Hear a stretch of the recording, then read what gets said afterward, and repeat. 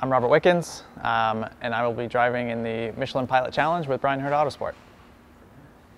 Yeah, it's something that kind of started as fun. Last year, Bryan asked me if I'd be interested in driving a race car again.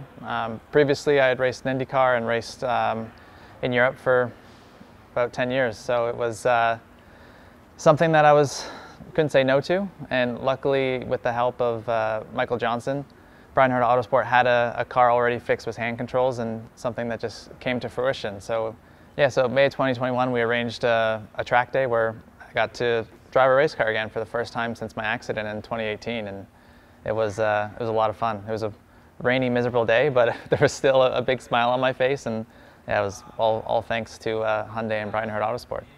I mean, getting back into competition is probably the biggest thing that excites me. I mean, I started karting when I was 7 years old, and it's just like you're competing, and thankfully I was quite gifted in motorsports, and yeah, just winning that like almost like ecstasy that you feel of winning, and the adrenaline that comes with it was you can't compare to anything else. And being out of the car, out of a race seat for 3 years now, it's been really challenging. And I'm still involved in motorsports, working with an Indycar team and being a consultant and a driver coach there, and still trying to stay in the loop of motorsport, but actually driving, nothing compares to it.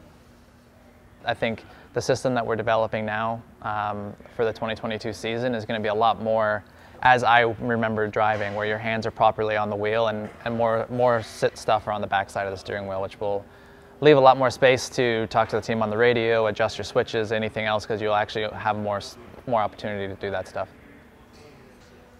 Well, I mean, I think the Michelin Pilot Challenge is an incredibly competitive championship. You know, you see it time and time again. I think Bryan Herta Autosport is the benchmark team of where you need to be in that series. But then, you know, there's drivers like Mark that I've known my entire career. You know, he was always that step ahead of me on the road to being a professional driver, and I know what he's capable of. And it's just, there's 10, 15 of the equivalents of him driving in this championship, so I'm happy to be a part of it. I mean, it's a luxury. You know, it's not every day you can jump straight into the championship winning team. You know, it doesn't matter what category you're in, if it's grassroots karting or if you're working up into junior formulas, you know, you always want to have the best opportunity to win a championship. And Bryan Herta Autosports and the Michelin Pilot Challenge is that team.